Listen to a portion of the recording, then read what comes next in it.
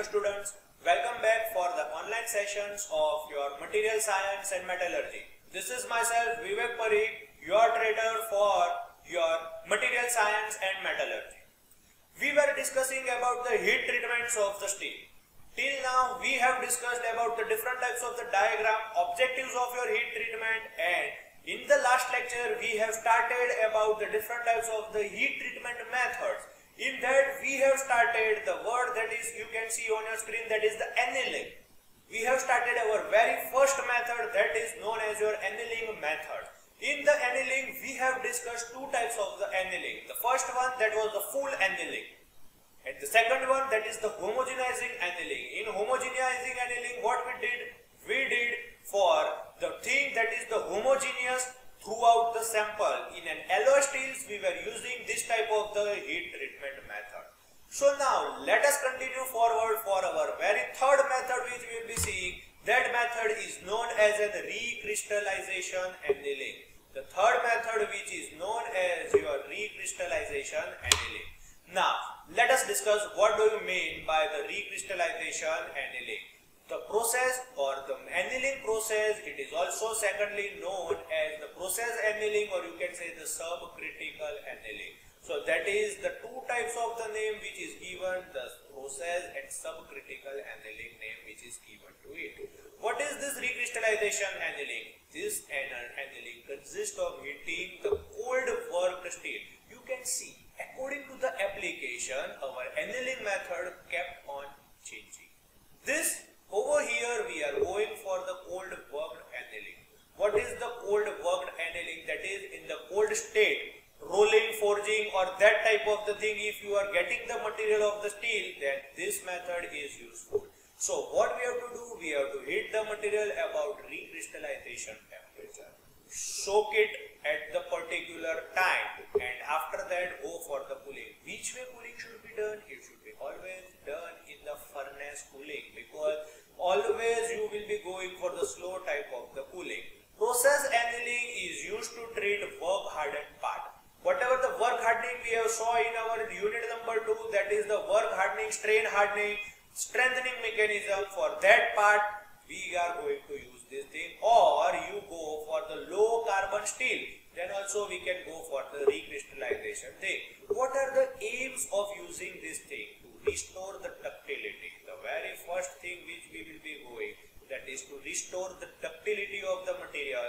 We will be going for the recrystallization to refine the coarse grain. If you want the finer grains, then the coarser grains can be eliminated by the recrystallization annealing. And the third and the most important, to improve electrical and magnetic properties. You see, only in the recrystallization annealing you can find it out, that is the electrical and the magnetic part or the properties can be improved with the help of the annealing, that is recrystallization annealing. As the little scaling and decarbonization occurs in the recrystallization, it is preferred over the full annealing. Ahead of the full annealing, what we are using? We are using this recrystallization. But where if there is a work hardened steel or you are having the low carbon steel, then we can proceed further for the annealing method, that is known as a recrystallization annealing. Clear? Moving forward for the fourth method, that is the steroidizing annealing. What is the use of this steroidizing annealing? It is one of the another type of the annealing method which we are using, that is the steroidizing annealing. Okay, so now let us proceed for the steroidizing annealing. It consists of heating and soaking and cooling, invariably very slowly, to produce the steroidized perlite. Now what do you mean by the steroidized perlite?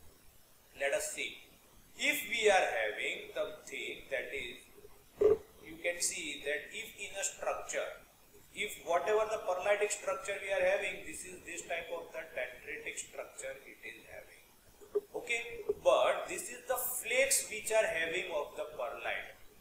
This is the perlite. But if this perlite is converted into the spherical form, if the perlite which we are having from this, if it is converted into the spheroid, then that type of the annealing treatment, that is known as a steroidizing annealing. So here you can see spheroidal perlite or globular particular form of the carbide in the steel. So by doing this thing, by getting the spheres, what is the improvement we can see? The improvement of the machinability is the maximum in this type of the steels. And in hyper eutectoid steel, the spheroidized annealing is applied. Where we can apply it? We can apply it over the hyper eutectoid steel. As we saw in the previous one that it was process annealing or recrystallization annealing was used for the hypoeutectoid steel, but this hypereutectoid if you are having, that means cementite it is more. So for converting that cementite into these spheres and pearlite into the spheres, we will be using this type of the spheroidizing annealing. Clear? So now, what is the due to this thing? Why it happens? So prolonged time at the elevated temperature will completely break pearlite structure into the cementite network, and the structure is called the spheroidite. Now, what is this thing happening? So what we are doing? We are going for the heating thing. That is the heating the steel above the AC1 temperature, holding it for the sufficient time, and then followed by the slow. Now, austenite the steel at a temperature not more than 50 degree above A1 and cool very slowly. Then after that, what we will be doing? Transformed into inhomogeneous austenite not more than 50 below A1. Go for the rapid heating cooling cycle.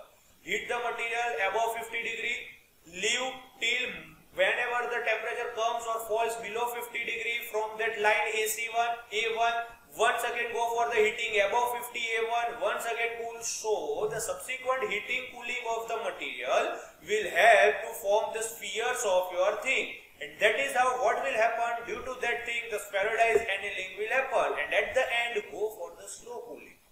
Now what are the advantages? Why we are doing this thing? The first one which we discussed, that was the maximum hardening, maximum hardenability we are getting. Maximum ductility, minimum hardness. The hardness is minimum, that's why its machinability and ductility is improved. And maximum softness we will get. Heating, cooling. So what will happen? Your material will become soft. This is what happens in your spheroidizing annealing method. Moving forward for our fifth type of the thing, that is known as an isothermal annealing. What is this isothermal? This type of the annealing which are used for the steels to soften that thing. Whatever the alloy steel they are very much hard enough. So for softening of that steel, we are using this type of the method. What we will be doing? We will be going for the isothermal heating steel above the austenizing range, that is 20 to 40 degree above it, then cooled quickly to the temperature where we require. Cool rapidly to one of the temperature where we require, and at that time kept this material for the very long period of time. After that, whenever it get transferred into that temperature, allow it to cool in the air. So what will happen? This is the rapid cooling annealing which is used. Suppose, let us take an example, heat the material about 915 degrees Celsius, that is above A1 line or AC3 line. After that, what you do? Bring the material to the temperature of the bath which is kept around 700 degrees Celsius. So what will happen? The drastic change in the temperature will there from 910 to 700 degrees Celsius. And after that, kept that material for a very long time.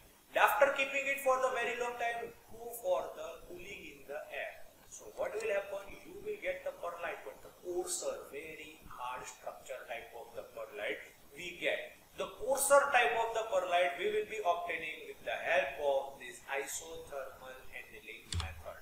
Clear? And the last method of the annealing, which is known as a stress relieving annealing method. Now what do you mean by this stress relieving annealing?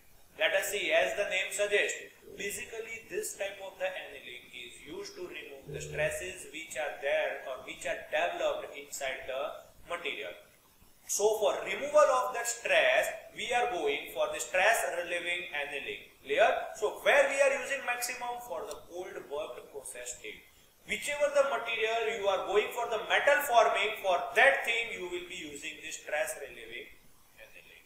Now it is used or it is carried out below the critical temperature, lower critical temperature, which is at the 1000 degree Fahrenheit. And what what is the main aim of this thing? What is the main aim of the particular stress relieving? That is, it will relieve the internal stresses and allow the highly capable of absorbing the load. It can allow or it can absorb much more load. Clear? Why? Because we are removing the stresses. Second one, to increase the fatigue life and to prevent the intercrystalline corrosion. So what is the happening of this thing? To remove or to prevent the corrosion and increase the fatigue life, we are going for the stress relieving. To reduce the chances of the warpage or the cracking. So whatever there is a chances of getting crack or any such type of the thing due to the cold working, that can be eliminated with the help of the stress relieving. Fourth one, to increase the impact resistance. Means if a sudden load is applied to the material, then by the stress relieving annealing, what will happen? The material has a capacity to withstand the sudden loads. Clear?